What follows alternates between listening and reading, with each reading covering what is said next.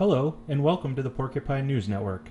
Today I will discuss with you my journey as I moved from Arizona to New Hampshire as a participant in the Free State Project.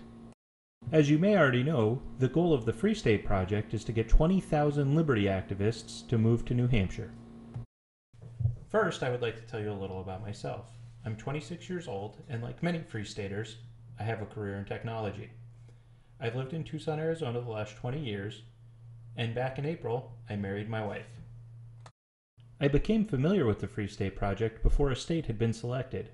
I was very excited when they selected New Hampshire. I could see that New Hampshire had a lot going for it from a liberty perspective. I was drawn to the Free State Project because of my interest in individual liberty. I believe the government that governs best is the one that governs the least. While Arizonans enjoy a fair amount of freedom, I feel it is deteriorating day by day. There are Constitution-free checkpoints with the Border Patrol, and cameras at intersections and on the highway to see if you're running red lights or speeding. I felt that it was really time to get out of Arizona. After I met my wife, we had discussed moving away from the state. She has a very large family and has lived there her whole life. Most of her family still lives there, and we both had a lifetime of friends, as well as great jobs in Arizona. But we knew we wanted to get out. So in January, we decided to visit New Hampshire. We came out and explored the state and checked out some areas we thought we wanted to live. We talked to some locals. Due to some poor timing on our part, we weren't able to meet with any Free Staters, but we loved it. We came in January because it's easy to hate Arizona in July, but it's difficult to leave Arizona in January and see snow and not appreciate the desert. By the time we got back to Tucson, we knew that we wanted to move. When we got back, we started our job search. This was by far the hardest part of our journey. Between the economy in its current state and employers being hesitant to hire someone from across the country, normal job search paths were not working out for us. From January to August, we would take a day or two a month and apply for job openings we thought would work for us that we'd found online. I had a few phone interviews, and a couple people laughed at me when they found out I was in Arizona and wanted to move to New Hampshire. We weren't getting anywhere. In August, my wife suggested that instead of our planned vacation to Chicago, we instead take a trip to New Hampshire to hand out resumes. I knew I married her for a reason. This was a fantastic idea.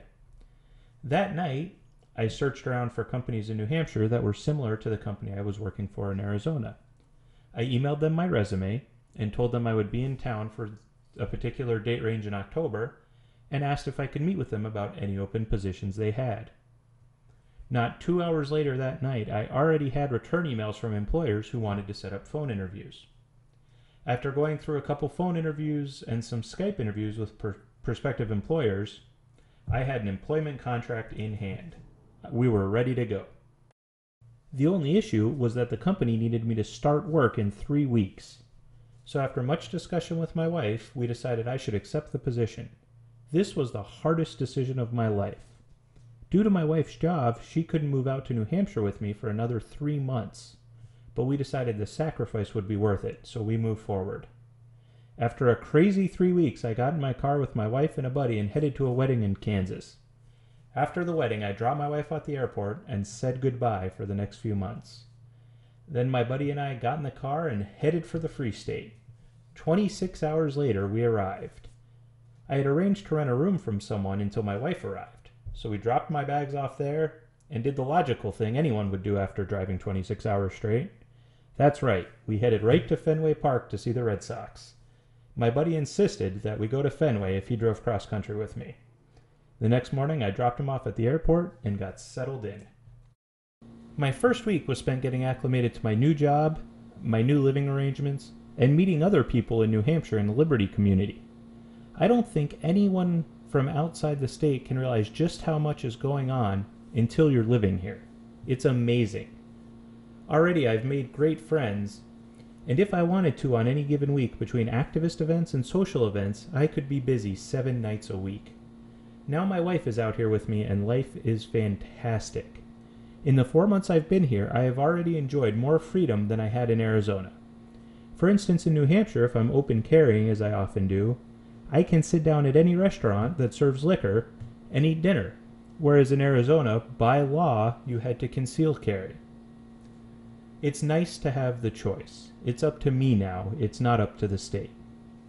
I have also done a little bit of math and figured out that if we buy a house that costs as much as our house did in Arizona, and I have a job where I get paid the same, I will save over $4,000 a year in taxes. We are very glad we made the move here, and we're looking forward to a lifetime of freedom in New Hampshire.